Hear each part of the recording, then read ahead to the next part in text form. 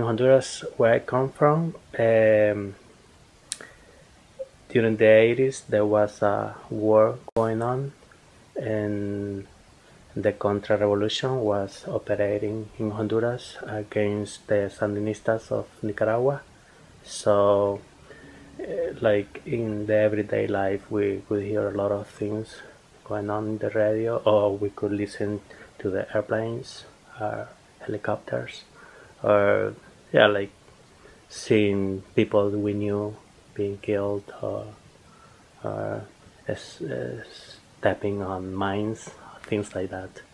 So yeah, that really affected my outlook of life, and yeah, so somehow some of those reasons were the reason which pushed me to come out of my town. I was born in Danlí. Danlí is the biggest city of El Paraíso, which is a department. We call it departamento, and but I grew up in a small town called Villa Santa. It was a community or a village, and so the town is surrounded by mountains and pine trees and like forest. So yeah, like in primary school, I got in the habit of drawing because probably influenced by my older brother, who was attending college in Danlí already, and he was very good in drawing. So I saw some of his drawings, and that's how I got into drawing. And I have a teacher who was really good. She would really praise my drawings, and somehow say wonderful things about my drawings, so that would somehow nurture me. And so that's how I got into art. But then I finished primary school and got out of my community and came to San Pedro Sula.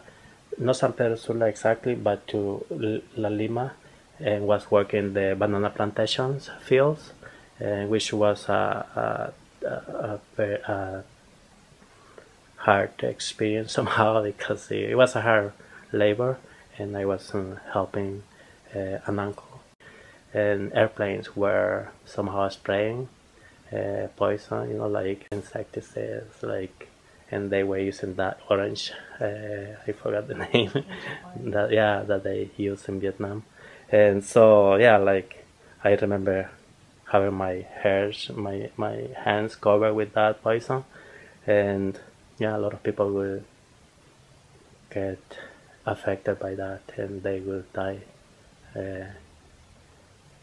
young.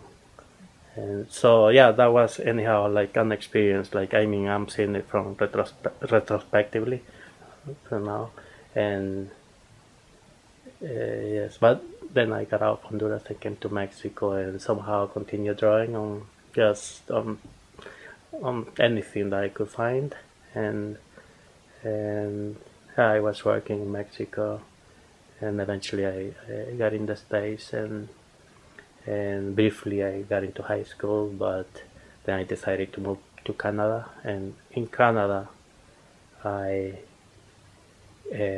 got into art seriously in high school, and then eventually I decided to attend university and study art. And in Canada it was a different situation. I was given the opportunity to go to school and to nurture myself, and then went to university. So yes, all of that transition was slowly, and of course I some of those things reside in my subconscious, so they totally affected me.